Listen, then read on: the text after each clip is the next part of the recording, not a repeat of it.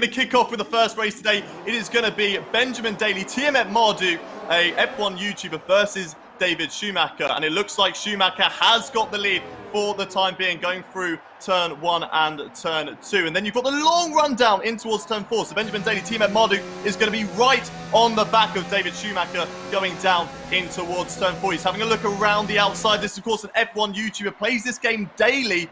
You know, pardon the pun, his name is Benjamin Daly, but he is playing it daily, and he has got 400,000 YouTube subscribers. He's going up against David Schumacher as they go side by side into the turn 5, into towards turn 6. Still wheel to wheel between the two of them. This is fantastic racing as Schumacher goes a little bit deep on the brakes. Pietsmiet Marduk comes through, but there is still a chance for Schumacher to get him back on the run down towards the line. Of course, David Schumacher is the nephew of Michael Schumacher, son of Ralf Schumacher, and will hopefully be competing in F3 this year, but he has a lot of work left to do. The gap is 0.5 of a second. No DRS is activated, and if you do not win this round, you will not progress to the quarterfinals. Pietsmiet Marduk holding it down for the time being. David Schumacher, is he in that slipstream? Is he in that tow? I don't think it's going to be enough, and it looks like Pietsmiet Marduk is going to take the first race win of this evening. That was quite a nice battle between the two of them.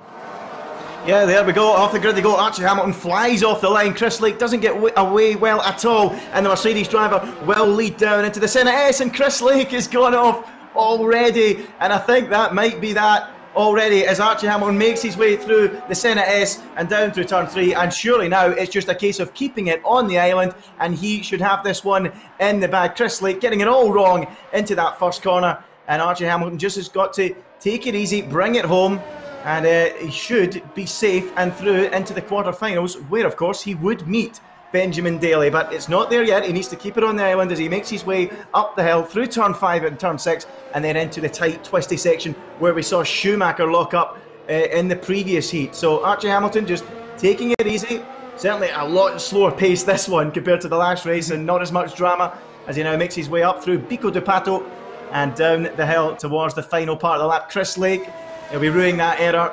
Didn't get away well off the line, and immediately tried to make up for lost time. Ran wide off the track onto the grass, and it was all over from then on. So here comes Archie Hamilton through Jiansou, up the hill and up towards the line, and he will make his way through into the quarterfinals. Up to the line comes the Mercedes, and that one was easy enough. Chris Lake, interestingly, reeling him in towards the end of that there. So Haydon, a case of what might have been for Chris. It's coming on now. Here we go. 5 red lights between the two of them. Ian versus Aarava. Who's going to come out on top? It looks like Aarava has got the better start. He's in the Ferrari with Ian Poulter, the golfer, in the Mercedes. Aarava's got the job done at the moment, down towards turn 1. Ian Poulter not doing a Chris Lake, but he has lost the back end out of turn 1 there. And that looks like it could be an easy victory for Aarava in round 3 of the round of 16 at the moment. Aarava, though, he just has to keep it clean. Ian Poulter could catch up if Aarava makes the same sort of mistake. You've got to think for Aarava, though, he rarely make a mistake like that, because he is, of course, an F1 content creator, plays this game quite a lot, is used to the physics and the driving style that you need to get one of these cars around this track quickly. Ian Poulter, though, will be looking to try and just keep it clean. You know, just try and make sure that he doesn't make any mistakes, and hope and bet on a mistake from Aarava. Of course, oh, look, there he goes. Ian Poulter, unfortunately, makes another mistake. That's a very, very unfortunate for him. It looks like it's going to be an easy victory for Aarava at the moment. Of course, if you are enjoying what you are seeing at the moment, we've got plenty of races to come throughout the rest of the night. Don't forget to check out the Veloce Esports YouTube channel after this, because we have a lot of F1 content on there, including lots more races like this one. Aarava takes the win, though. He is through to the quarterfinals, and there we go. An easy victory for Aarava. And unfortunate, though, for Ian Poulter there. We'll find out just how strong he is as the 5 red lights go on, and we are racing in the fourth heat, sorry, and away we go. Artem Markelov and Latifi. Latifi looks like he's got the run and got the lead into the first corner. Can Markelov fight back as they swoop down through the Senna S and on to turn 3? Markelov in the slipstream in that Mercedes, needs to get tucked right up behind Latifi. The Canadian goes defensive to the inside as they reach Decido del Lago. Markelov has a little look up the inside, but he's unable to go through. But Latifi goes very, very wide. And now as they go up towards turn 5 and 6, Markelov is now right behind him. Through there they go. Latifi still holding on. Markelov a little bit wide through there, and Latifi gains a bit of time. The pressure off. and neither of them make the mistake we've seen. Spoke too soon. Commentators curse. Round goes Markelov into a spin, and that should hand Latifi a place in the quarterfinals. Haydon, big spin there. Nicholas Latifi is our 4th driver through to the quarterfinals. He will take on Aarava in the quarterfinals. So we've got a very interesting quarterfinals ahead of us. Here we go in Brazil. It's Lando Norris in the bright orange McLaren up against Sacha Fenestraz in the silver Mercedes. And it looks like Sacha might have got the better start. They're side by side as they go down in towards turn 1, but Lando gets the inside through turn 1. Sacha having to hold on, but he gets the inside line through turn 2, still wheel to wheel. What a battle between the two of them in the opening couple of corners. And now Sacha Fenestraz is going to be following Lando all the way down in towards turn 4. Lando goes defensive. Sacha has to go the long way around. He can't do it so far, and Lando holding position, loses the back end ever so slightly, but just about holds on ahead of Sacha Fenestraz, who now goes round the outside. Lando, though, braking earlier and actually giving the position to Sacha, who now takes the lead over the orange McLaren, but breaks very deep into the next corner. It is very tight between the two of these. Lando giving Sacha a little love tap as they go through that corner there. Now Lando trying to maximise his exit off this corner. Try and line up Sacha Fenestraz all the way down towards the start-finish straight. Here goes Lando Norris. He needs a good break. He goes up the inside. A late move from Lando Norris. It looks like he's got the job done. Sacha Fenestraz getting hung out to dry, and he's off the track, and it looks like Lando Norris is going to take the race win and move himself into the quarterfinals. I'm not too sure about that move, whether it was controversial or not. It looked like he had got the job done. Maybe Sacha just dropped it on the exit. We'll have to maybe get the race stewards involved. But a cracking battle. It's an unknown quantity, but we're going to have to wait and see as the 5 red lights come on, as Willne leads them off the line on the run down of the turn 1. And Jamie, wow, the back end sliding like crazy there. They make their way into the first corner. Willne gets it through the first corner and is in control as things stand. So he's kept it tidy. Jamie, not so far as they make their way through Cover de Sol and down the Retroposta towards Desiro del Lago. And it looks like Willne has got this one so far. 1.5 seconds between them. And as long as Willne keeps it tidy, he should have this one in the bag and should make his way through into the quarterfinals then. So up through 5 and 6 they go into the middle part of the lap. Can Jamie try and claw some of that time back? Locking up, losing the rear there. In desperation, trying to catch Willne. I tell you what, she's not lost too much time at all, as she really has to wrestle that Williams car. So 1.5 seconds between them, and it looks like Willne, keeping it clean and tidy, is going to get the job done. Jamie Chadwick just a little bit too impatient on the throttle, and Willne, who's just kept things under control, nice and clean, nice and tidy, is surely going to come home and earn a place in the quarterfinals. Down the hill comes that bright orange McLaren, and up towards the line, Willne takes his place in the quarterfinals. This is insane, but this is what it's all about. Here we go. The 5 lights are on, and we are underway here in Brazil. Esteban Gutierrez in the silver Mercedes with Thibaut Courtois in the bright orange McLaren. Esteban gets the much better start on the run down in towards turn 1, but Thibaut Courtois is hot on his heels. Through turn 3 they go, right on the back now of Esteban Gutierrez. He's dropped off a little bit, but he will get back in that slipstream and follow him all the way down towards turn 4. He is gaining massively on Esteban Gutierrez. Very late on the brakes compared to the Mercedes driver, and unfortunately for Thibaut Courtois, just can't quite make the move. He's not close enough yet, but there is still a long way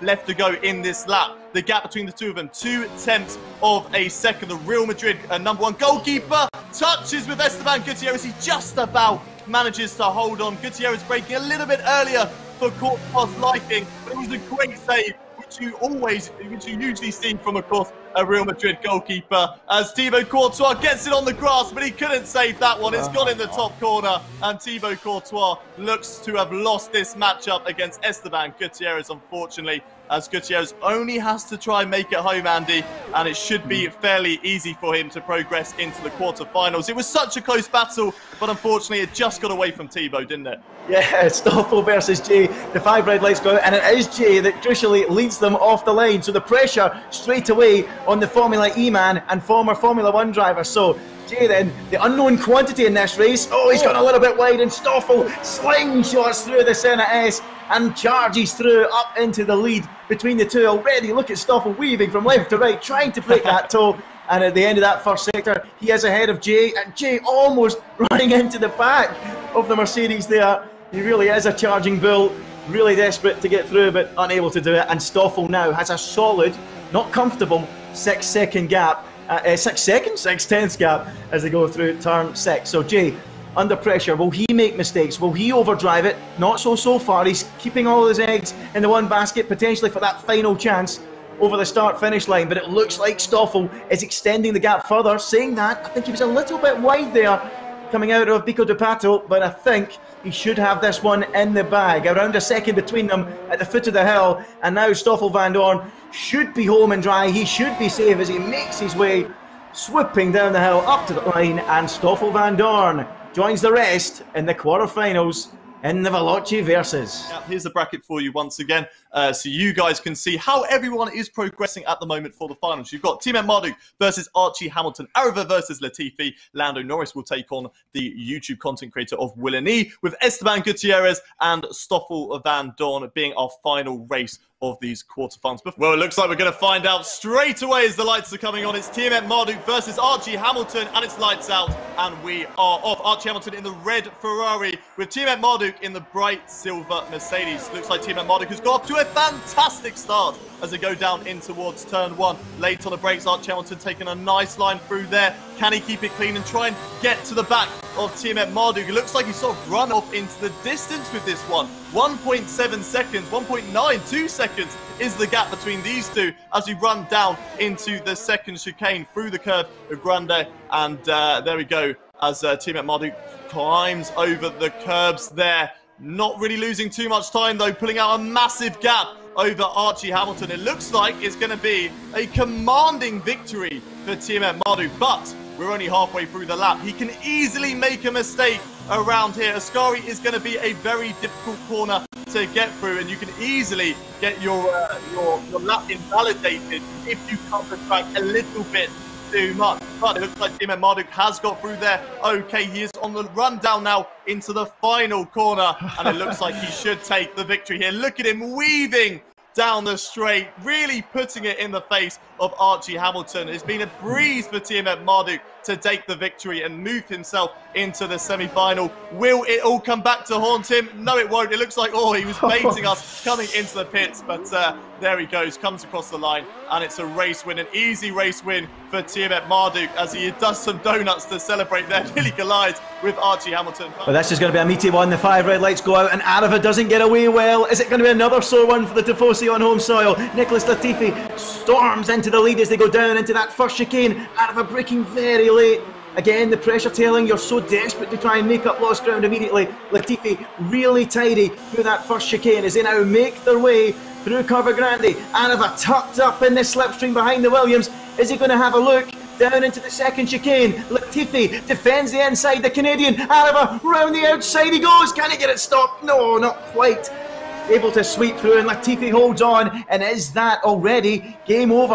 Aarava losing time there, 8 tenths between them as they make their way through Lesmo number 1 and then Lesmo number 2. Aarava has got to throw the kitchen sink at the Ascari chicane. He's half a second behind, he's right in the slipstream, and he's going to have a real opportunity perhaps into the Parabolica. Does Latifi play it cautious through here? Aarava's got to go for it, and he does go for it. He flew through there. Look at the gap, 2.5 tenths. This could be the closest finish we've had so far. Latifi defending like crazy, moving to the right-hand side. Aarava into the Parabolica with all the backing of the Tifosi, trying to go right round the outside of Nicholas Latifi. The Formula 1 driver looks though like he's got the better of it as they reach for the line. Is it going to be a photo finish? Not quite. Nicholas Latifi holds on, and that was absolutely fantastic stuff, Haydon. Who is going to come out on top? They're both in McLarens, which is going to make it maybe a little bit difficult for us to sort of determine who is who, but we will do our best for you. Lando Norris gets off to a fantastic start and leads the way as Willne tries to duck and dart to get round him. They're going side by side to go down in towards turn 1. Who's going to brake later? It's Willne braking later there than Lando Norris. He's up the inside on the exit of turn 1 and 2, and it looks like he's got the job done for the time being. Willne holding the lead. Can we have another surprise victory from Willne? Lando is going to have to throw everything now into the rest of this circuit as he tries to claw back Willne and tries to get the job done. We saw a fantastic overtake from Lando Norris on Sacha Fenestraz right at the end, and it looks like Lando is now right on the back of Willne as they go down in towards Lesmo 1. Here he goes, nice tidy line there from Lando Norris, now in towards Lesmo 2, and again, nice and tidy, but no real opportunity to go for an overtake just yet. He might be able to go for it though, down into the Ascari chicane. Willne doesn't defend the inside line. Lando now up the inside, down in towards Ascari. They hold it side by side. Will has to go the long way round. Great driving between the two of them. Great respect between the two McLaren drivers. But Lando Norris gets the job done. Will there be a last-ditch attempt from Willne to hold on to this competition? Lando Norris weaving to break that slipstream. Willne's going to have a fantastic exit out of the Parabolica if he wants to get the job done. It doesn't look like it though. Lando Norris is going to come down and cross the line and make his place in the semi-finals. Well done to Lando Norris there, but well done, of course, to Willne to hold on against an F1 driver. What a race that was, Andy. Oh, too hard. This one is definitely too tough to call. I'm going to have to wait and see. Let's go then. Let's find out who can come out on top. Gutierrez versus Vandoorne, both in the Mercedes, and away we go. It's Gutierrez leading the Mexican driver as they go down towards turn 1. Stoffel Vandoorne tucks himself right into the slipstream. Is he going to go for a move into that first corner? No, he's not. Gutierrez locks up but reaches the apex. This is going to be so close. I feel this one's going to go right to the line. Here we go then, on board with Stoffel Vandoorne, the Belgian driver, in Curva Grande. Gutierrez defends to the inside. Vandoorne's going to have to go the long way round, thinks better of it. Gutierrez holds his line, and Vandoorne will perhaps try and wait for Ascari, perhaps even wait for the Parabolica. They flash through the trees here at Monza, flashing through the first Lesmo, down towards the second. Stoffel Vandoorne is right in the gearbox of Esteban Gutierrez. He's pushing him along, he's saying get a move on, and now Vandoorne has got a real opportunity as they go underneath the old circuit. Defending to the inside is Gutierrez. Vandoorne's going to try and go right round the outside again. He thinks better of it. He'll try and cut back on the exit. Almost side by side there, going through Ascari, and now it truly is a drag towards the line. One corner to go. Gutierrez holds firm. He is not getting Vandoorne that inside line. Vandoorne tries once, tries twice, gives him a little nudge, and they're going to be racing right to the flag. They touch wheels, and I think Gutierrez is off. He's in a big moment. Huge spin, and into the gravel trap he goes, and Stoffel Vandoorne crosses the line to win in a breathless race. But will that one go to the stewards, Haydon? We're hearing that Stoffel Vandoorne has been disqualified and Esteban Gutierrez goes through. And I think that's fair enough. I think Stoffel tried that a little bit too hard again, a desperate manoeuvre, and just gave him that little nudge. And in the end, Gutierrez goes through. So Stoffel Vandoorne out of that one. And that is that then. So Stoffel goes is out, Gutierrez through.